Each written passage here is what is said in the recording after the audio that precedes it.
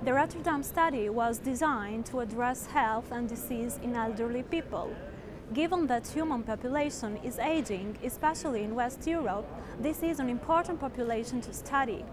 The Rotterdam study is a reasonable representative of the Dutch population who have undergone high-quality measurements and are followed for a long time, up to 25 years. The study targets the risk factors and causes of a wide range of common diseases such as cardiovascular and cancer.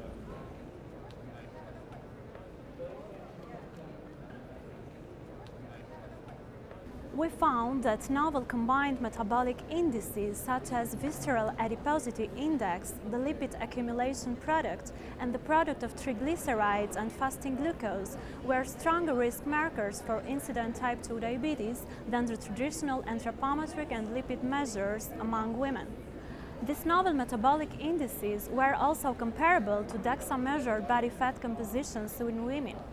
Neither combined metabolic indices nor DEXA measures on body fat were superior to traditional anthropometric and lipid measures in association with type 2 diabetes among men.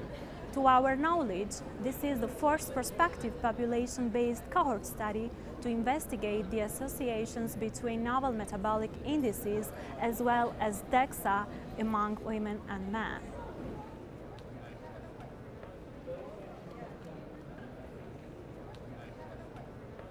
We found that DEA serum level was inversely associated with the risk of type 2 diabetes, independent of established diabetes risk factors, including body mass index, fasting glucose, insulin, and CRP. Our findings on a protective role of DEA against type 2 diabetes provide epidemiological evidence in agreement to previous claims on positive effects of DEA in type 2 diabetes. This prospective data suggests that DEA may play a role in the pathophysiology of type 2 diabetes, which may have important implications for preventive interventions.